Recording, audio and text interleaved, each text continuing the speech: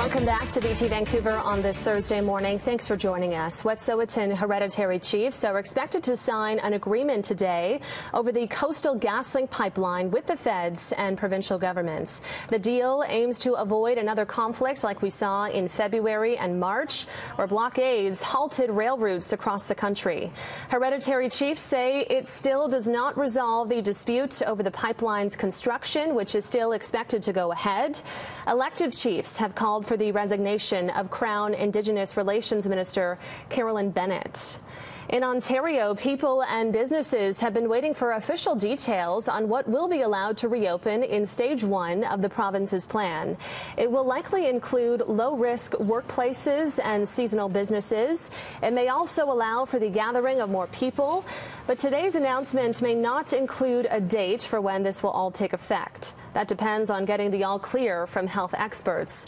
Ontario recently extended its state of emergency until June 2nd.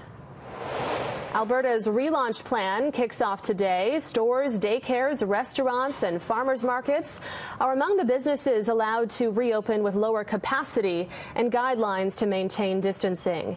A slower approach is being taken in Calgary and Brooks, where case numbers are higher.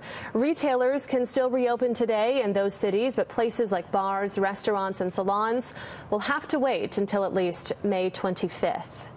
With Twitter recently announcing it will let some employees work from home permanently, will other employers and workers want to follow? Courtney Theriault finds out. Pre-COVID, working from home was really rare. 5% of days are spent at home. During COVID, it's something like 40%. Well, for many of us, the morning commute now consists of a walk from our bedroom into our office. This, as many more of us are not having to make that daily trip into work. But despite what some pop stars might suggest, not everyone wants to work from home. Only around a half of people actually even want to work from home. So it turns out that younger people, single people, and those without kids are significantly more likely to want to come into the office. Yet that reluctance could soon change. You'll never see me again. Twitter confirming it will let employees work from home permanently, as more companies have seen the benefits during the lockdown. Are they really joining your company because you give them free lunches and snacks? Dan Cassis has operated his software company remotely for 20 years. He says employee efficiency remains high even without brick and mortar. And what he saves on office space means more competitive wages, and it reduces significant stressors. To relocate for the job is really stressful. It's one of the top 5. Moving is a big stressor. We wanted to kind of keep people in their comfort zone. And while the pandemic impacts how we perceive the home office, a previous study from China found that clocking in at home has benefits beyond just being able to wear sweats. They were 13% more productive, and around a third of that was they said it was just easier to concentrate on the home. It was quiet.